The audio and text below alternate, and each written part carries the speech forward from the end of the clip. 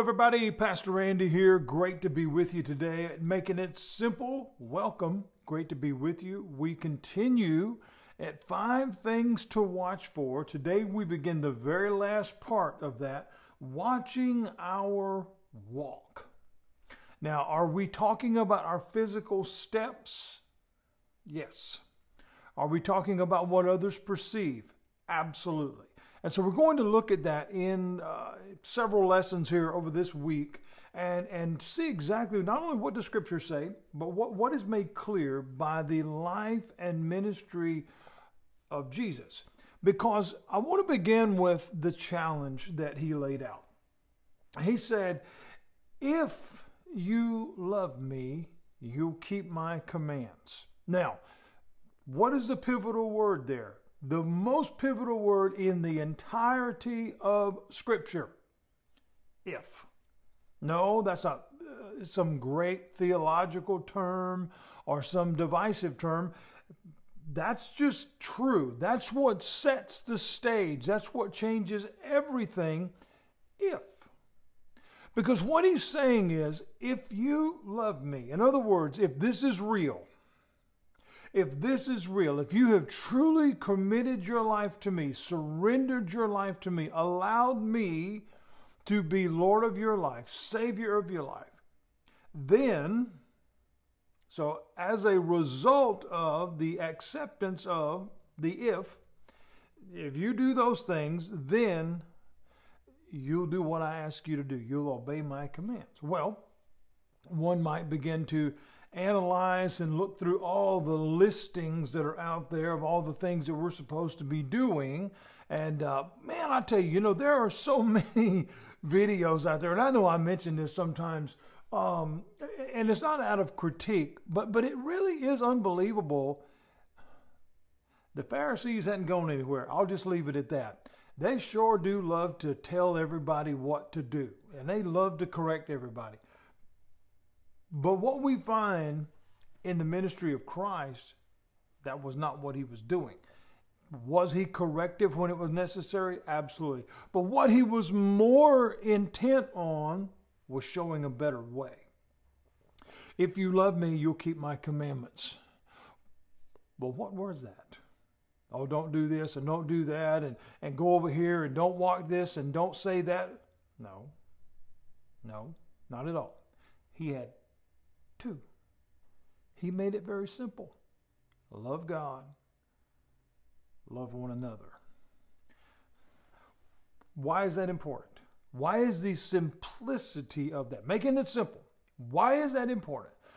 Because see, friends, until we learn to truly love God, we cannot truly love each other. Because once we understand the enormity of the love that God has for us, then we become more appreciative.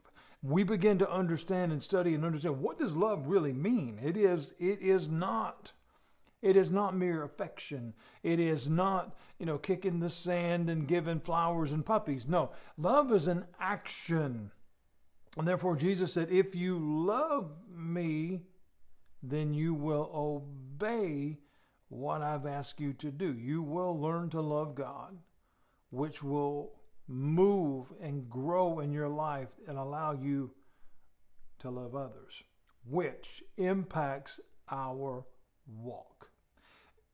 We're going to base these lessons out of the scripture from Colossians chapter 2 and verse 6. And I'm going to read that to you a couple different ways. All right, number 1 here, it says this. So then, in other words, as a result, if this is applicable, if this is what is going on in your life, so then, just as you have received Christ Jesus as Lord, so if you have accepted him, if you love me, continue to live in him. Another version says, so walk in him. So here's my question as we begin this first lesson of watching our walk. Has there been a change in your life? And here's the other question, part B of that. Does anybody else know it but you? Well, I said yes to Jesus, man. I love Jesus. Okay, that's great. That's wonderful. But does anybody else know it? Does our walk reflect that? He says here, if you have done this, if you have accepted, so then if you have received Him, live in Him. Walk in Him. In the book of 1 John, another letter written from 1 John, he says in chapter 2 in verse 6, another beautiful thing here as we look at this, the one who says he remains in Him, speaking of Christ, and I love this part, should walk as He walked. What does that require, friends? What does that require? I want you to think about that. So if you say this, then you walk as He walked. We've heard the question that became a popular acronym. Man, down here in the South, it was license plates and rubber ribbons around your wrist, whatever. WWJD. What would Jesus do? Here's the challenge to that. To honestly understand and to honestly know what He did,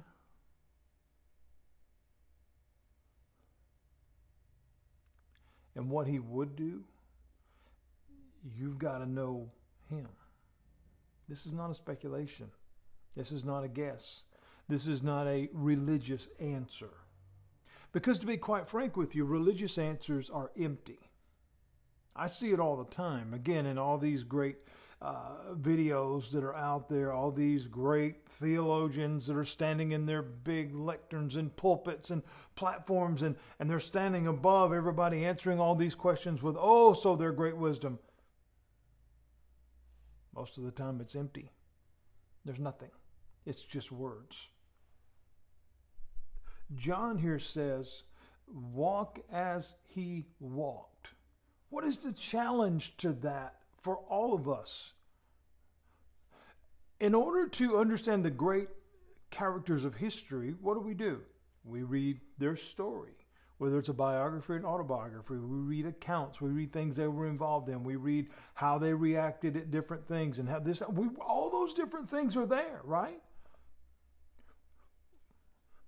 Wouldn't it make sense if we are to walk as Jesus walked, if we are love Him, that we would do as He says, all these different things that we would walk, if we've accepted Him, we would walk as He walked, walk Him out in our life, live Him out.